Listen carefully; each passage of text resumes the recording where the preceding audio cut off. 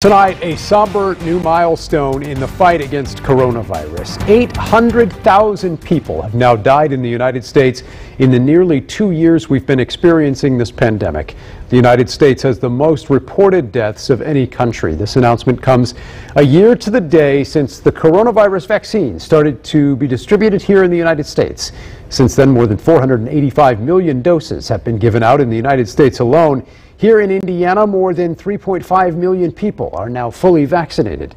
This time last year, there was a lot of hope across the country. After a year of the pandemic, the vaccine was a major step toward ending it. But tonight, as cases and hospitalizations keep rising and questions are raised about the new Omicron variant, we're asking state leaders and health officials what needs to be done next. Fox 59's Eric Graves spoke with Governor Holcomb and health officials about where things stand. Eric, what are they telling you? 1 year, more than 8 million doses given out in Indiana and just more than half the population fully vaccinated. But hospitals are still struggling and worried the worst COVID surge could still be ahead.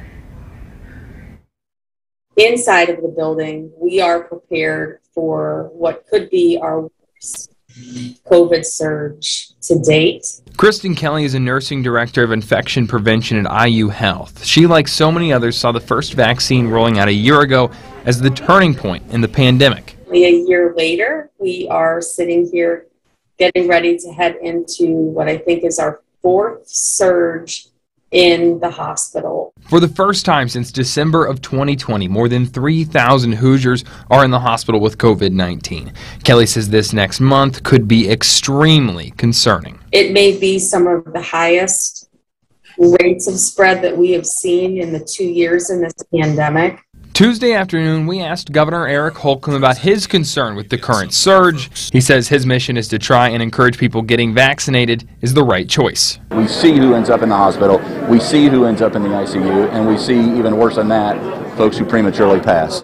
Sean Granis, the VP of Data and Analytics at Regan Street Institute, says about 80% of new cases are people who are not vaccinated. We're still seeing good news about the vaccine and that booster shot gives us what looks like to be about 5 times the protection. Kelly says they are preparing inside the hospital and hoping those outside are as well. And I think it's very important to not to scare people, but to warn them so that they can take appropriate actions and keep safe. Governor Holcomb says they'll continue to offer National Guardsmen to help hospitals who call on them. And if this recedes, if this starts to scale back, we'll scale back, but not until then. As we head into year 3 of the COVID-19 pandemic worldwide, Granis says the future of COVID could be similar to what we see with the flu every year. That depends on both the virus and humans.